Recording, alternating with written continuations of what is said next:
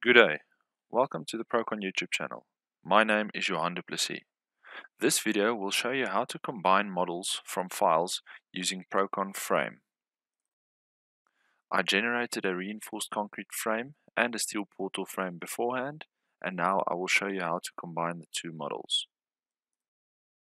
As you can see, here is my reinforced concrete frame.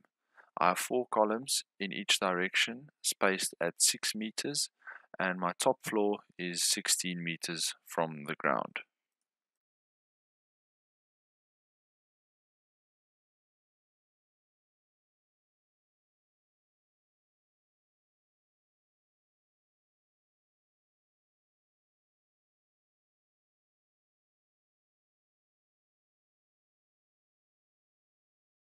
Next up is my steel portal frame, which has a span of 18 meters and 3 bays, each 6 meters wide.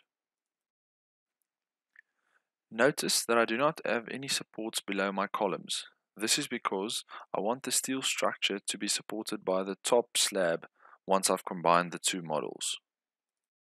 I want to place the steel frame on top of the concrete building, so I'm opening the concrete building and using it as my base model. Keep in mind where both structures are relative to their global coordinate system. This will influence the location where the two models are combined. I know that I want the steel structure to be fixed to the top slab. I also know that the top slab is at an elevation of 16 meters, so I will translate my steel structure by 16 meters in the global Y direction. Before I close the function, I have the opportunity to preview the new structure. I will check that all of the nodes are connected that I want connected and that the structure looks satisfactory.